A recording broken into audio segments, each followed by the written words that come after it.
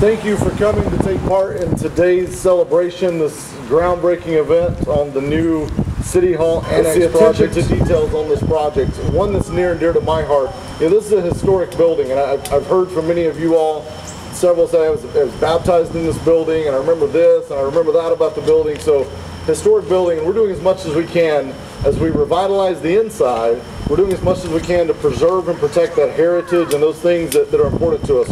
One thing I'd point out, you see two dumpsters over here. One is red and one is covered in a blue tarp.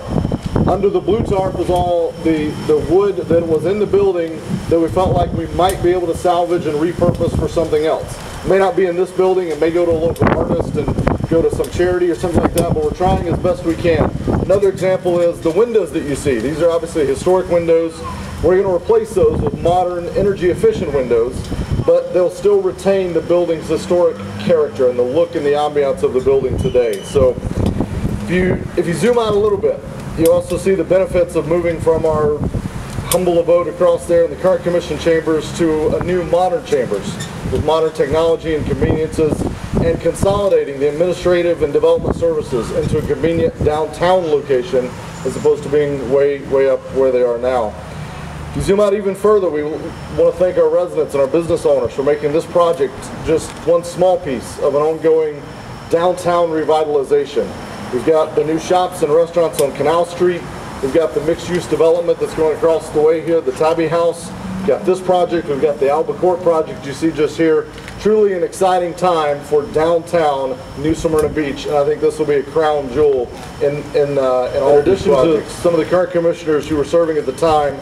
Both Commissioners Judy Riker and Mayor James Hathaway are with us tonight, and they were certainly instrumental in making this a reality. So to acknowledge both of them, Mayor Hathaway, Commissioner Riker.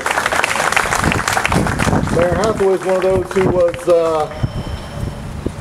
baptized in the building when it was a church, and his name will grace the commission chambers when they are completed. And we thank them both for their roles in planting the seed. And I wanted to do something. I talked to a few folks. I wanted to do something. As I was thinking about fast forward 10 or 11 months when this project finishes on time and on budget,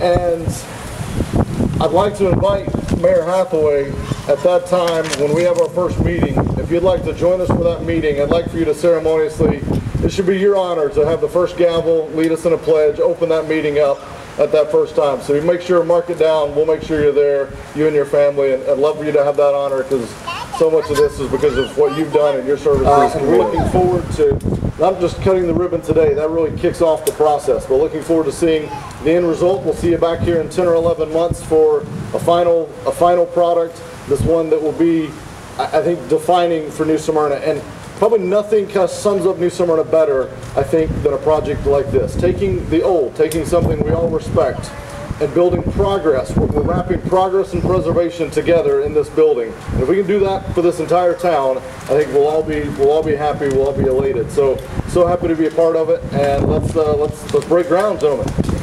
So I want to gather around for folks to pull up here for pictures.